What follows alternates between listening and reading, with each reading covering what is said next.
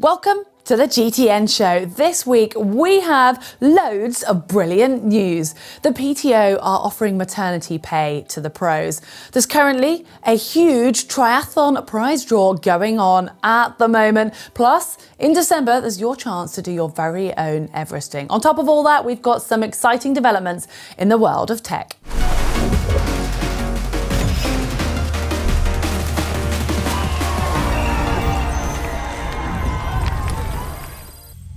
All right, I think we should start with some good news, and this involves the PTO and the USA Triathlon Foundation, and together they have launched the COVID-19 Relief Fund as we lead into Daytona, the huge Challenge Championship race that's happening in just a couple of weeks' time. Now, there's two aspects to this. The first part, they are actually getting a lot of the pros, past and present, involved, the likes of Daniela Reef, the Brownlees, Jan Frodeno, Lucy Charles, Mark Allen. Amongst them, they're donating either their time or some merchandise or various prizes. And there's going to be this huge prize draw, which is going on at the moment. It's 10 days, so it's the 10 days leading into the Daytona Championship. And each day there's 5 different prizes up for grabs. Now, this actually started on Monday, so you probably don't want to hear, but some of the things that you might have already missed. There was a virtual smoothie making with Daniela Reef.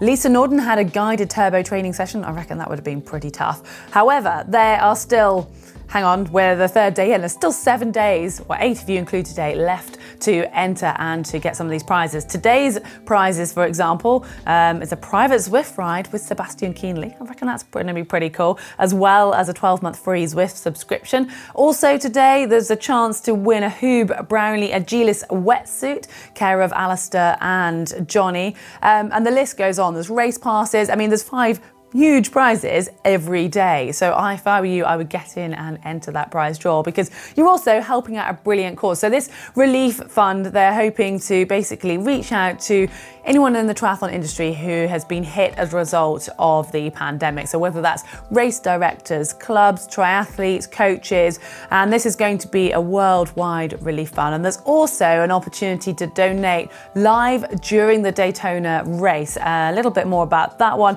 Basically, during the live stream, there's an opportunity to just donate your money there, and you can even say where you'd like that relief fund to go and what country you're from, but also what country you might want to direct those funds towards. Have you ever been tempted by an Everesting attempt on your bike? Well, that is the equivalent of obviously climbing the height of Mount Everest, 8,448 meters. It's pretty epic. Well, there is an opportunity now to do this virtually thanks to RGT, a virtual cycling platform. They have launched this initiative. They've teamed up with Everesting CC and the World Bicycle Relief to give you the opportunity to complete this in December. Now, you might be really dedicated, fit, or maybe slightly crazy and you want to go for it and do it all in one go. Well, hats off to you and good luck. If you do decide to do that, well, if you complete it, you will get into the Everesting CC Hall of Fame once it's been validated. However, for the rest of us, and probably a little bit more realistic, you have the whole of December. So this challenge starts on December the 1st, all the way up until December the 31st, and you've got the option of various different real roads, including Mont Ventoux, also the Stelvio Pass, and you basically can complete this over as many days as you like within the month. As long as you raise some money for World Bicycle Relief, then you will get a certificate at the end of your completion and a virtual jersey as well, I think, to go and ride on that free platform.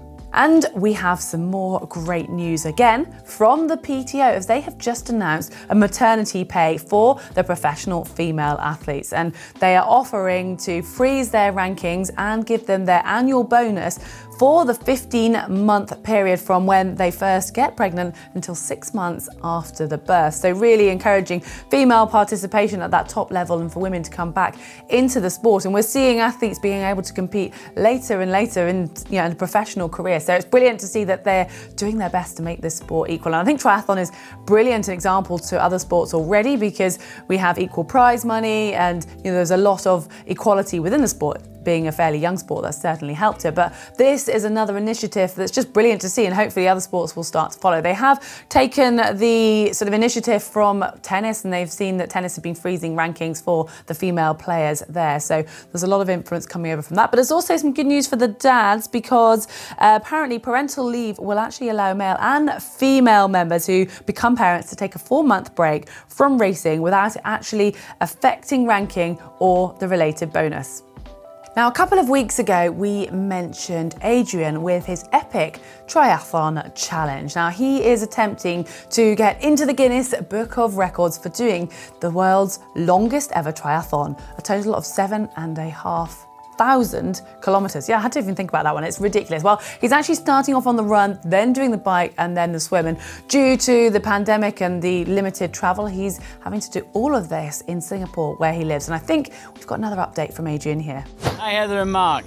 Man, I thought you don't want to see another shiny place with palm trees or whatever. You want to see the nitty gritty. Now it is midnight Friday night. I've just finished another 30, and that is 530 kilometers. The same as London to Edinburgh straight, or Nairobi to Mombasa, or Stockholm to Sundsvall. Check it out. Look guys, I'm doing this for practical action. I'm killing it now. I'm feeling great. You know, all those niggles have gone and I'm really cruising. 60 a day is becoming a normal habit. Watch this space. I'm on a bike soon, and then I'm really gonna cruise. I can't wait for the bike section, but I have another like 900 to go on foot, but it's going well. Okay. Thank you. I'm going to see you soon. On to tech, and you know here at GTN we love tech. Well, this next story is just brilliant. A blind man in New York has just run a 5K round Central Park unaided, without a guide dog and without a guide. All of this thanks to artificial intelligence and a new development. Well, Thomas Panek, the age of 50, is a very keen runner and runs 5Ks and up to marathons, and has been limited by the speed of his guide runners, which has given him some frustration. Well, he's gone and done something about this and teamed up with an AI company who have managed to devise an app and a device that through a smartphone can actually sense the guideline of a track, and then with the blind runner wearing an earpiece can actually be told where they need to be running. So as a result of this, he is now free to run, and said it's the most liberating development ever. So a brilliant piece of new tech there. For this next piece, you might want to rewind 3 years, back to 2017, when we saw the launch of the Reap bike. It's a beam bike, so it's got no seat tube and seat stays, and we actually featured it just ahead of Kona 2017 when Harry Wiltshire, the British athlete, was riding it that year at the big race. Well, they have just had an updated version. This is the Reap Vulcan. So the first was Generation 1, now we've got the Reap Vulcan, apparently named after the Avro Vulcan, which was a pioneering strategic bomber introduced in 1956. The early jet era. Well, I think we've hopefully moved technology on quite a bit from there, but they've obviously been learning from that. And this one, they're proud to say, apparently has integrated BTA hydration, proprietary rear storage, which allows for 2 bottles to be carried, 8 gels, and a toolbox behind the saddle, so keeping it out of the wind. Now, obviously we don't see so many of these beam bikes anymore. They have been around from the early 2000s, but this one is a new development, and there's been a lot of work done on its aerodynamics. It's apparently available to order now, and orders will start heading out from the start of January in 2021. It is a British company, and apparently the bike is purely made in the UK.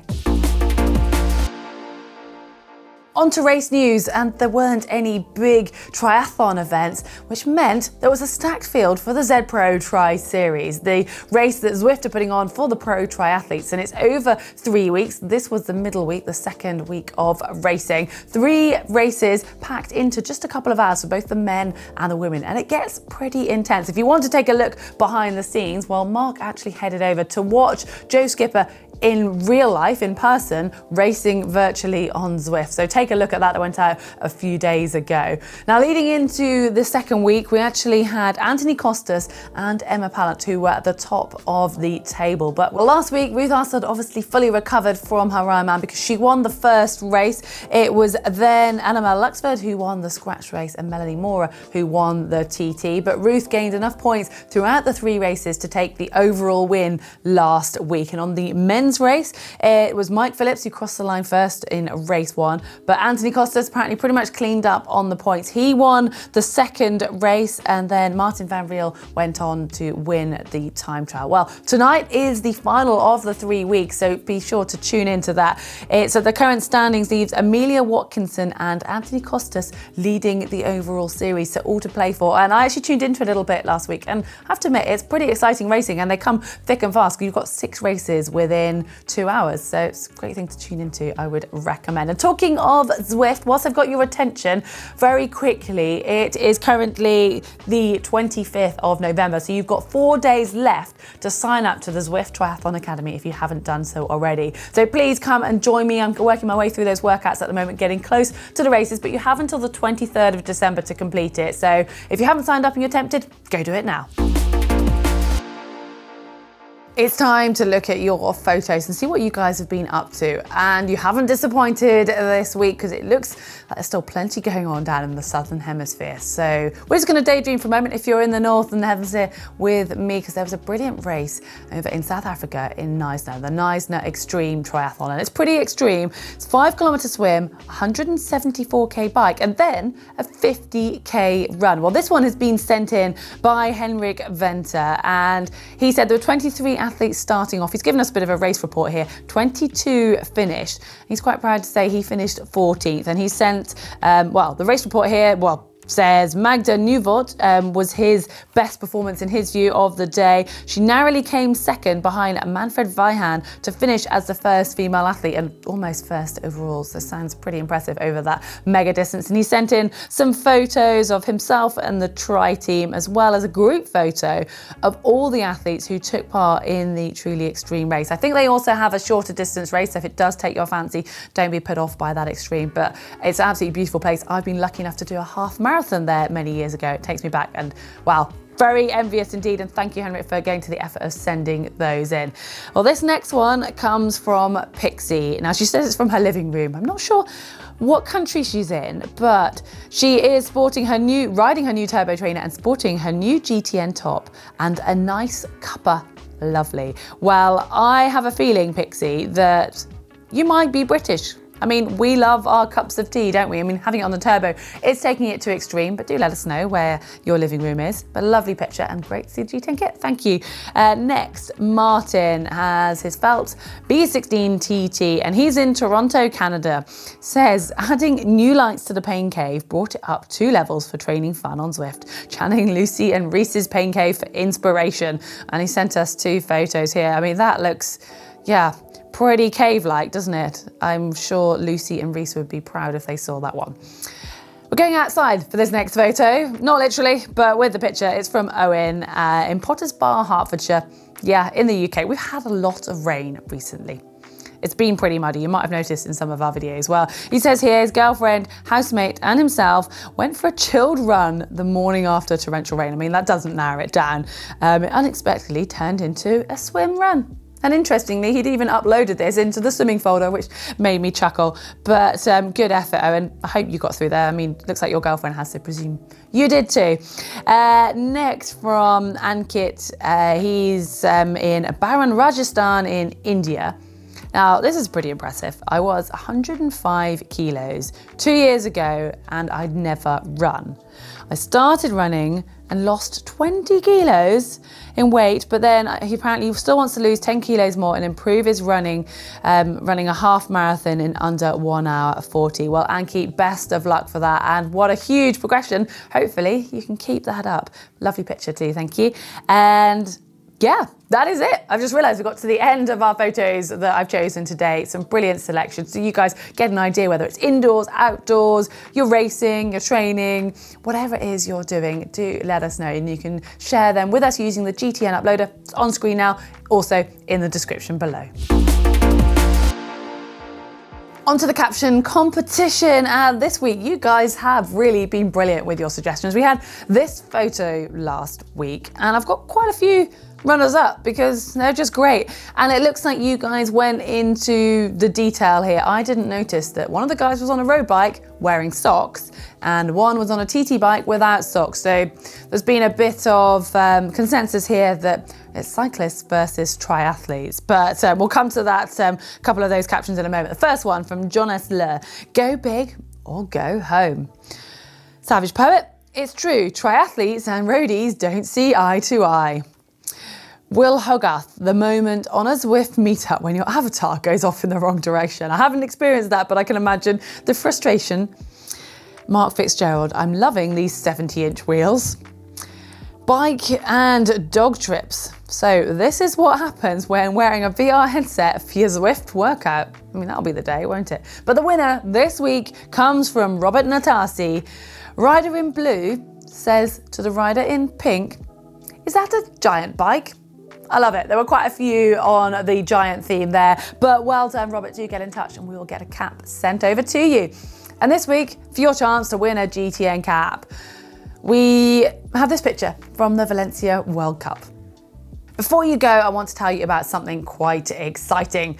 As you probably know, Black Friday is upon us, well, in a couple of days, but we are celebrating already here at GTN with these brand new t-shirts. I'm not sure if you've noticed, but, and I don't know if I can show you well, but this actual little bit of writing is silver and sparkly, which I think is pretty cool. It's kind of Christmassy already. And the great news is they are in the shop at a 40% discount at the moment. The bad news, they are a limited edition, so once they're gone, they are gone, and this is the only one I have and I'm keeping my hands on it. I personally love it. So if you like the look of these, you need to head over to the GTN shop pretty promptly, but before you do that, keep an eye out for a couple of very exciting videos we have this weekend. I mentioned that Mark visited Joe Skipper. Well, he's going to be showing us a video of the day in the life of Joe Skipper coming out on the weekend, as well as what is an FKT. Well, if you are intrigued, you'll have to tune in over the weekend. And if you've enjoyed the show today, do give us a like. Remember, you can subscribe by simply hitting the globe, and a couple of videos you might want to take a look at. Again, it is Joe Skipper in that Z Pro Tri-Race series we mentioned. That is just down here. And Mark and I competing in an elevation gain competition just here. Or here. Can't remember. I think they're over here, actually.